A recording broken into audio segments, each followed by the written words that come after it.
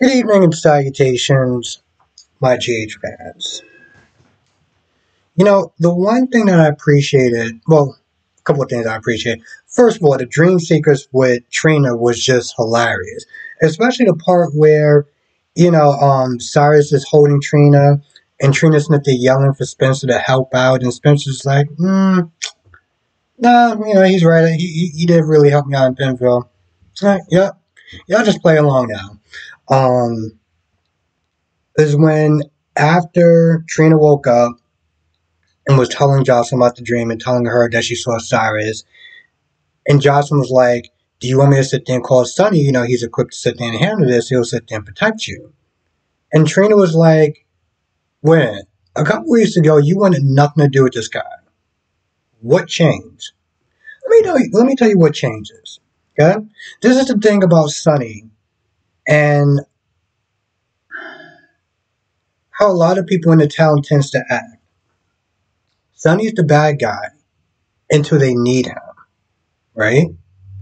Not that long ago, you wasn't there telling Carly, "Oh, you should sit there and take the evidence and throw him in jail or whatever. He's a bad person, this, that, and the third, blah, blah, blah, blah, blah." You had no problem sitting there, you know, asking him for a favor to protect your friend. I mean, if that's not the definition of being a hypocrite, I have no idea what is.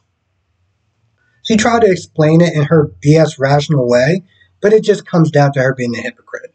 Point blank, period. Adam comes up, because she was really loud when she woke up, so he came over there to sit there and see what was going on, and eventually they wound up meeting up again, Jocelyn and Adam, sit there and study for a little bit, but she was like, "I gotta make this quick because I'm gonna be going to a party tonight." And Adam was talking about how he was gonna go to the library and just kind of just study and stuff. He doesn't really do the whole dressing up thing. Jocelyn, feeling bad, was like, why don't you sit there and come to Kelly to sit there and help decorate? You could be around some people. You have to be by yourself. And the problem with people like Adam, you give him the inch, it would take a mile. Okay? It's very clear to everyone except for Jocelyn that he has some sort of attraction towards her. Right?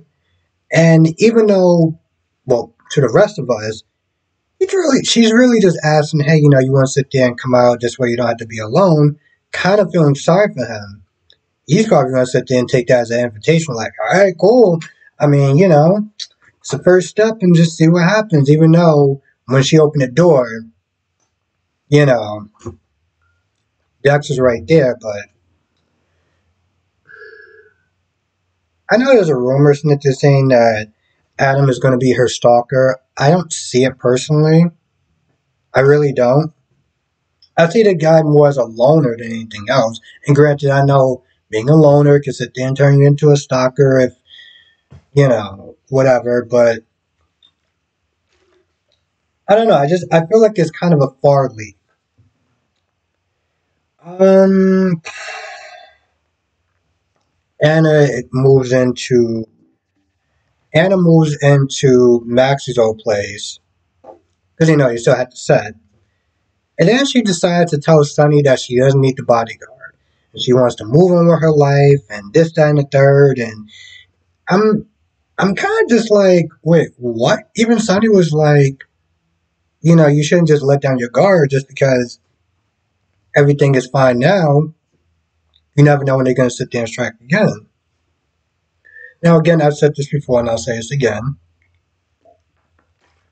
The old Anna would have literally sat there and tried to hunt down the people or the person that was responsible for burning down her place and stalking her and everything like that. This one is just like, I'm just going to sit there and try to live out the rest of my life. It's all good. You can sit there and take the bodyguard back. I'm like, I miss the good old days. I really do. I missed the old 2000 days, the Bob Guza days, whatever you want to sit there and call them. I miss those days. Cyrus and they're telling Spencer that he should get a second chance because Spencer got a second chance when he came out of jail.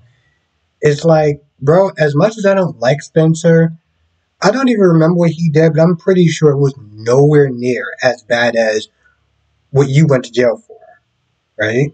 So it's one of those things where it's like, well, they gave you a second chance, that you should give me a second chance. So it's like, your crimes aren't nowhere near the same. Like they're nowhere near the same. Laura's not there asking Sonny to look out for Spencer, just kind of help him out and stuff, which is like, he would have did that anyway, regardless. Um, that didn't even really get the point of those two meeting up. Ben and Liz didn't really do anything.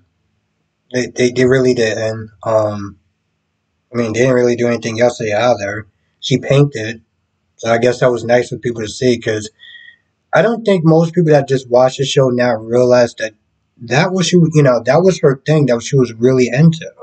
And granted, like she said, life got in the way, kids got in the way, and everything like that. But painting was pretty much like kind of her first real thing that she loved doing before she was a nurse. Or maybe she was a nurse the whole time. I don't even remember. It's been so long. I don't even remember. I just remember that painting was her first love. Um, Other than that, they didn't really do too much of anything today like they did yesterday. So it's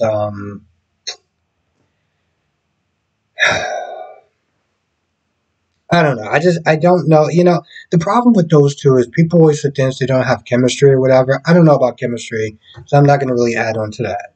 But their scenes is just so goddamn boring. It's like they don't do anything, and it's like they don't talk about anything interesting. There's no real drama. It's just like I can't with those two. I really can't. Um, Charlotte's upset with Valentine because she wants to go trick or treating by herself. She's 15. She was like, hey, listen, I'm gonna be with my friends. We're gonna be in the same neighborhood. But Valentine's real reasons because he doesn't want Charlotte going off doing something stupid with Anna. So he's like, no, it's kind of dangerous or whatever. I just don't want you to go. He's like, you know what? Listen, I'll make you a deal. Go by yourself with your friends if you talk to Kevin. Talk to Kevin Collins. And at first she was like, I don't have anything to talk about. Like I'm good. But she's like, you know what? Fine. Um, Now she does go and leave to go and do something, but she does overhear Valentine talking to Laura about like talking about Charlotte as far as like she's in trouble, whatever, something going on with her. So we got that whole thing going on. Carly was there. She didn't really do much of anything. This episode felt like yesterday's episode. Like not that much really happened. Um, Max was only really there to sit there and give Anna her old place along with Felicia. Felicia has just become such a redundant character. It's actually kind of a shame because I know a lot of people really like Felicia, and I understand that a lot of people can't be front and burn her stories. But it's like Jesus Christ, like she was a major character back in the '80s or whatever. It's like, and this is what she's reduced to now, just being there to be there. I mean, same thing with Maxie. Maxie was actually had some really good stories, and we're just reduced to whatever this is.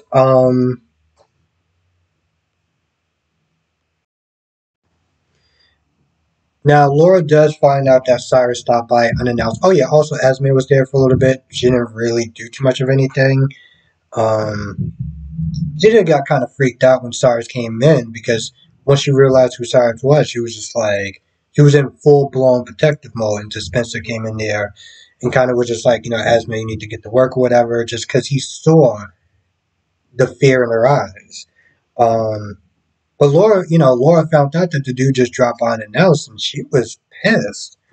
And, Cyrus is like, oh, I just want to be with my family. And, we're family. We bond together. And a whole bunch of other Bible thumping quote that he always says. And Laura's like, you know what? Listen, fine. We'll give this a shot. But you can't just be sitting there dropping by unannounced. Let's just be real. No one likes people just popping in. No one. No one likes that. So she's like, yo, listen, just give me a call. Come over when I sit there and say, come over and we'll hash it out or whatever.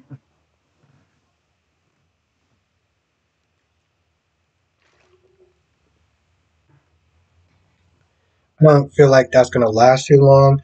Because we all know that Cyrus is there doing some shady stuff, so it's not like his whole redemption arc telling people as redemption. It's like we know it's the audience psycho, bro.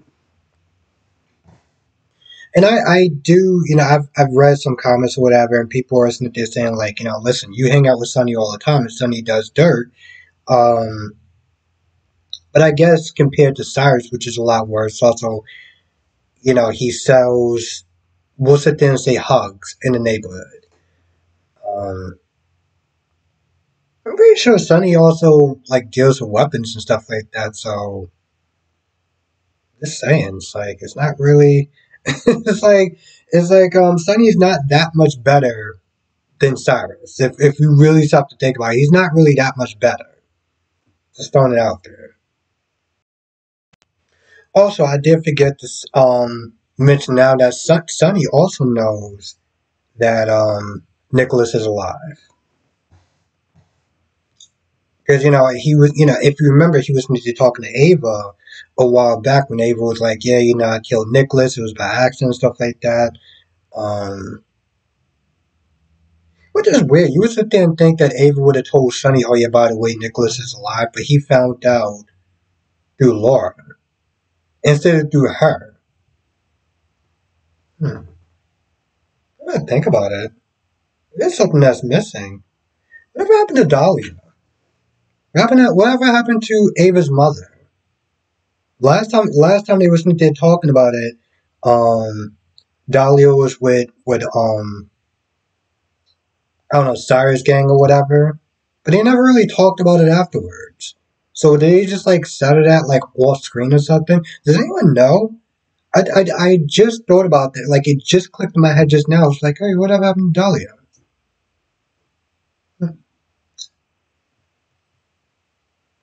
Anyway, I feel like that's pretty much about it. This episode was middle of the road, just like yesterday for the most part. It was like a couple of inches better, if we'll sit there and be honest. But I don't know. Maybe it'll get exciting throughout the week.